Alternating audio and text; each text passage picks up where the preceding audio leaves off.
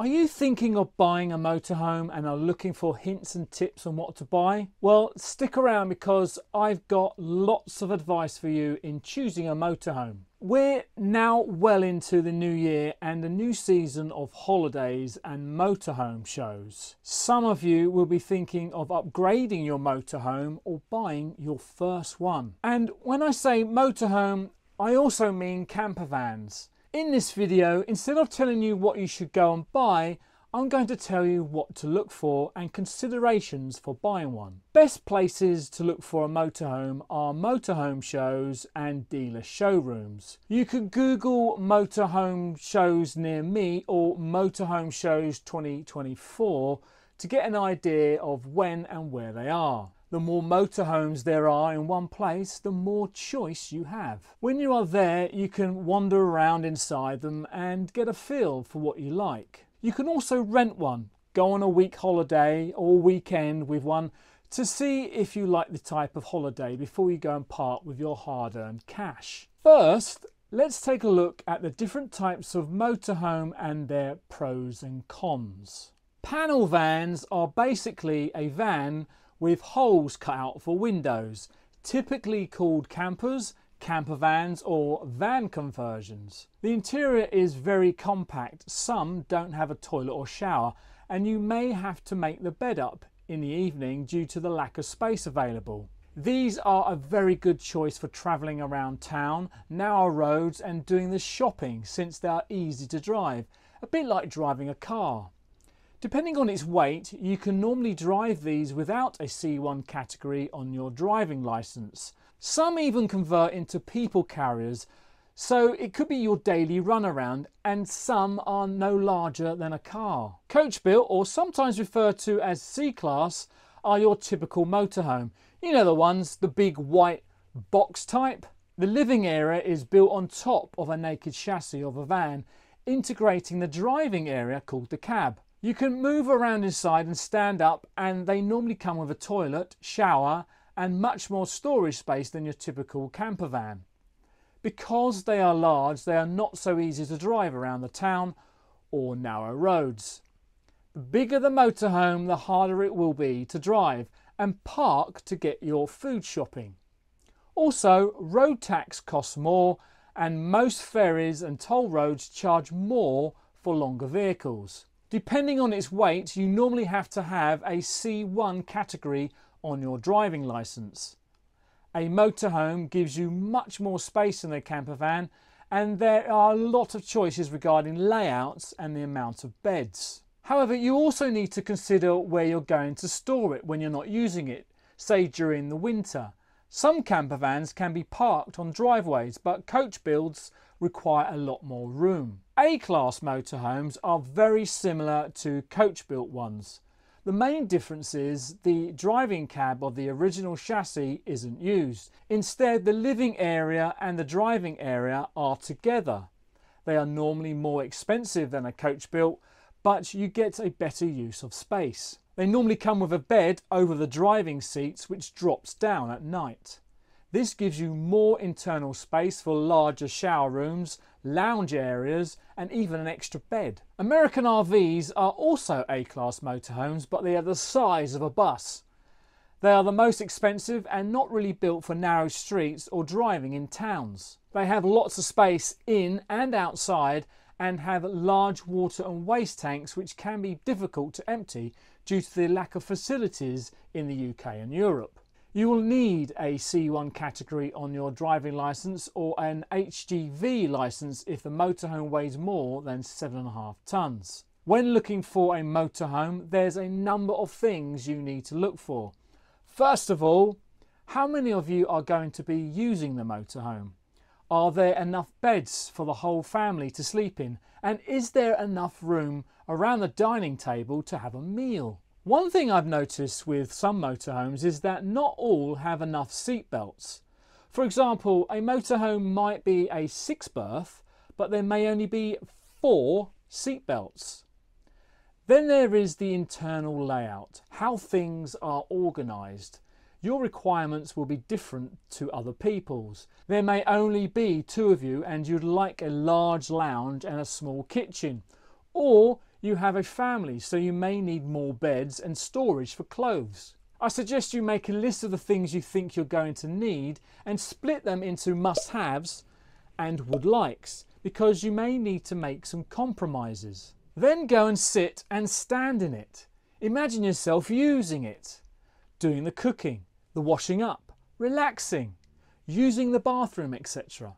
And consider the following. Is there enough space to prepare a meal? Or maybe you like entertaining guests. Will you have to climb over a bed at night in the pitch black to go to the bathroom?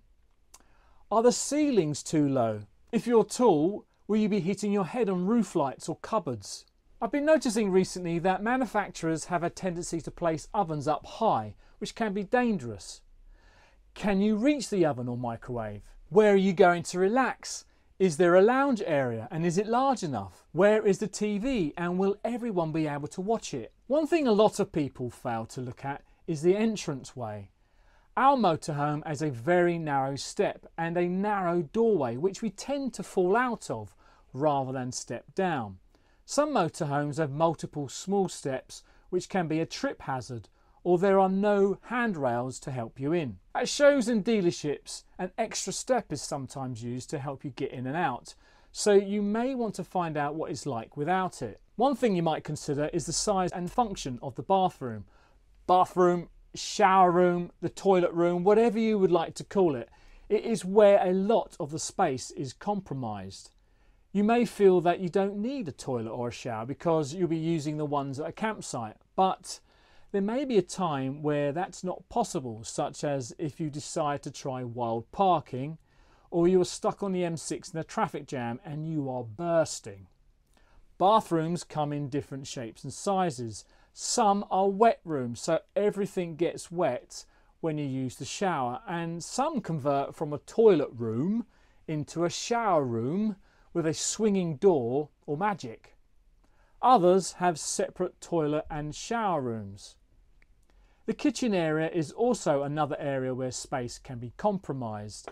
Even the largest motorhomes can have a small, barely functional kitchen. British motorhome manufacturers normally put an oven in their motorhomes, whereas European ones generally don't.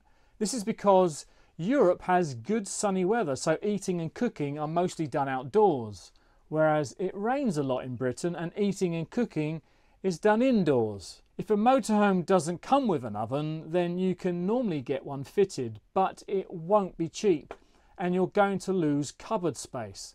Microwaves are easier to install, but will only work if your motorhome is plugged into a campsite's electric hookup. The number of hobs can be an important factor too, especially if you don't have an oven. We have 3 hobs and no oven in our motorhome, and we find that that is enough.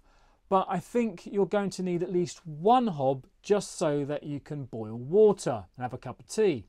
A lot of motorhomes have a small kitchen sink or no place to dry the washing up, like a draining board. Is this going to be a problem for you?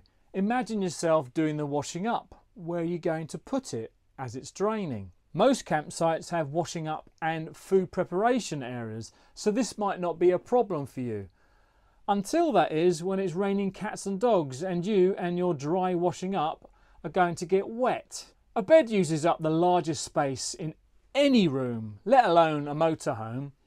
Plus, it's only used about 8 hours of the day, at night generally. So most of the time, it's just a huge waste of space. Lots of motorhomes have you converting the seating area into a bed each evening, and you might not mind that. However, it can become a chore, especially if you've come back from a night out or you've just been entertaining guests in your motorhome. What if you fancied a doze during the day, or one of you goes to bed earlier than the others? Then a fixed bed might be ideal. Moving on to storage now, I think that a well-designed motorhome is one which uses every available space for storage. I do like seeing innovative storage ideas in motorhomes. When you're looking around a motorhome, consider how much space you have in the different areas. For example, in the kitchen area, where will you be putting your pots and pans? Where is the crockery going to go? Where is your food going to go? How large is the fridge and freezer? In the living room, is there enough space for your clothes? Bearing in mind you may need to take clothes for warm, cold and wet weather. How about the outdoor activities? Is there space to store camping chairs and a table or even a barbecue? Having storage space outside the motorhome also means less space inside the motorhome. For example, a large garage could mean a large fixed bed at the back instead of a panoramic lounge. So you'll need to decide what's more important to you. Finally, driving the motorhome. Driving a motorhome is fairly easy, but can you imagine driving it down a narrow road or even through a narrow gate, maybe into a campsite? They are slower than cars, but they are much larger and heavier, obviously. Bear in mind that you'll need to look out for low overhanging branches and weight, height and width restrictions along the road, and parking at a supermarket can be difficult. Getting into a parking bay might be easy, but leaving the bay can be difficult if someone has parked beside you, stopping you from driving out. Due to the length, you'll take up more width of the road as you pull out of a parking spot or take a tight corner, because the sides cut corners and the rear swings out of corners into what is known as tail swing. Is the steering wheel on the left or the right? If you intend to go to Europe a lot, then you might want to consider a left-hand drive. Leaving the most important thing to last, the very first thing you should consider, even before stepping into the motorhome, is whether you can legally drive it on your driver's license. As mentioned before, if the motorhome is 3.5 tons or more, you will need a C1 category on your license. There are plenty of smaller, lighter motorhomes around 3 tons, which you can drive without a C1. So that's it for this video. I hope you found it useful. Next week I'll be going to the Caravan, Camping and Motorhome show at the NEC, and I'll be looking for some budget motorhomes around the £50,000 or £60,000 mark. If I've missed any tips, then let us know in the doobly-doo. Until then, bye-bye and thanks for watching.